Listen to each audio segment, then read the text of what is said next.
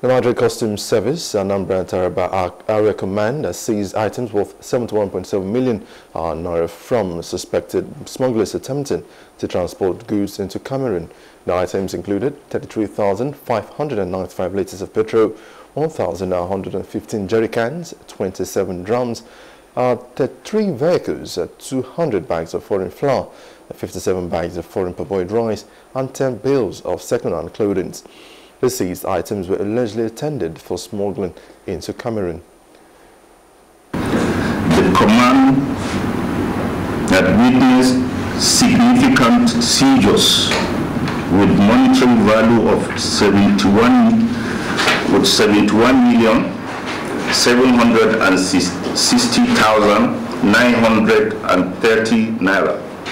We will not relent in this fight against illegal trade until we bring smuggling activities to ground zero in Adamawa and Taraba states.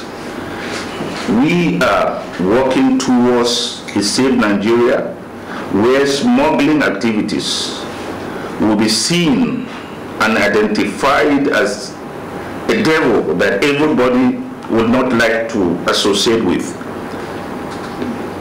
Officers and men of Nigerian Customs Service, Adamawa and Taraba State, I charge you to be vigilant and fully committed to this ongoing fight against all forms of smuggling activities within the confines of the law.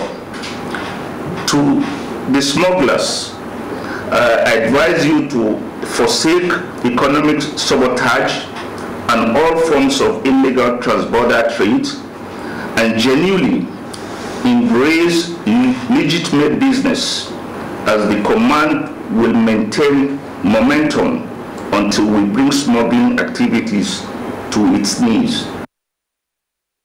Comptroller Bashir recommended officers for the efforts in combating smuggling and lightening its negative impact on Nigeria's economic development and encouraging smugglers to transition to legitimate businesses. Hello, hope you enjoyed the news. Please do subscribe to our YouTube channel and don't forget to hit the notification button so you get notified about fresh news updates.